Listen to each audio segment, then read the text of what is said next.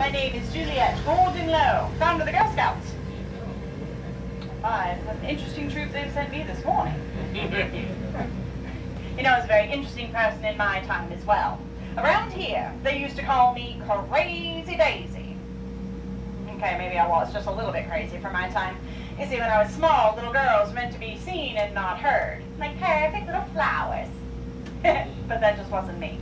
See, I had a love for life, a thirst for adventure, and I was always up to something. You don't know anybody like that, do you?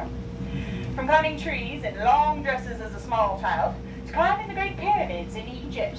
I was even inspired by my good friend Rudyard Kipling. You remember him? Wrote the Jungle Book. To go on safari in India, where I finally got to hunt real tigers. But the greatest thing that I ever started right here in 1912.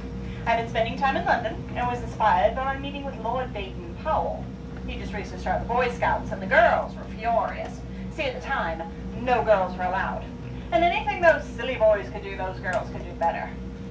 So I helped his sister start the Girl Guides in London and Scotland.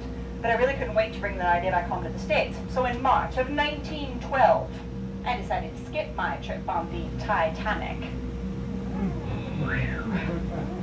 To come back here and call up my good cousin Nina. Well, Nina Pape was a teacher here at the Massey School, and I knew she'd be perfect for the job. By the way, this is an amazing museum. You do need to make sure to come back and see this one. From that first troop of about 18 girls, gathered from all over Savannah, the Girl Scouts and the Girl Guides grew and grew and grew.